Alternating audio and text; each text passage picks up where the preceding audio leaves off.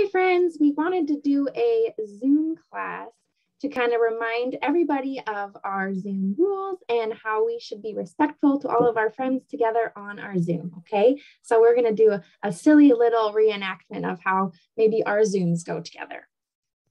Hello friends, welcome to our Zoom. Can we all sing our eyes are watching, ears are listening song together? Can I get a thumbs up? Okay, ready on the count of 3. 1, 2, 3. Eyes are watching, ears are listening, voices quiet, bodies calm. This is how we listen, this is how we listen on our Zoom, on our Zoom. Good job, you guys. I see that your bodies are calm. So now my friend Elizabeth, can you tell me what the first letter in your name is? Teacher Maddie, mine's D. It's D, mine's D. Oh, Danica, I hear that you have something to say, but first I asked Elizabeth, so can we listen to what she's saying first and then I'll come back to you, okay? Danica, okay. I'm gonna mute your microphone so that your teacher can talk to your other friends. We'll come back to you, okay, Danica? Thank you for being patient.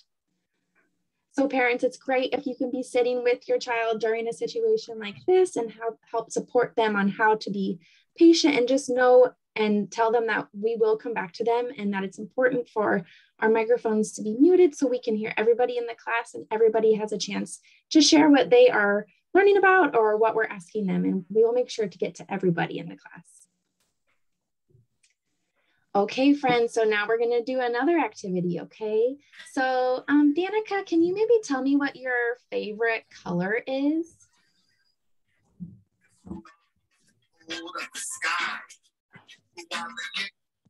Oh, Danica, I hear there's some loud music happening in the background. Maybe, can you not hear me?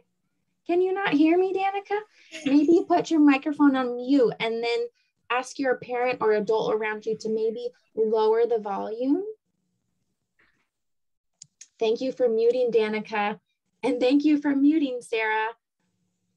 Parents, it's also important to have a quiet learning environment for your child when we are on our Zoom so they are able to learn just for that short amount of time that we have them, and just making sure they have a consistent and quiet learning environment. Okay, now Elizabeth, can you tell me what your favorite animal is? It's okay, Elizabeth. Can you tell me what your favorite animal is? Elizabeth, Teacher Maddie's asking you a question. Can you tell her what your favorite animal is? Oh, it's a penguin. A penguin. I love that. Adults at home, it's great if sometimes your child's not sure how to answer a question, if you are sitting there with them and you can help support them and encourage them in answering these questions or helping thinking of ideas together. So maybe they feel more supported while on their Zoom with all their friends.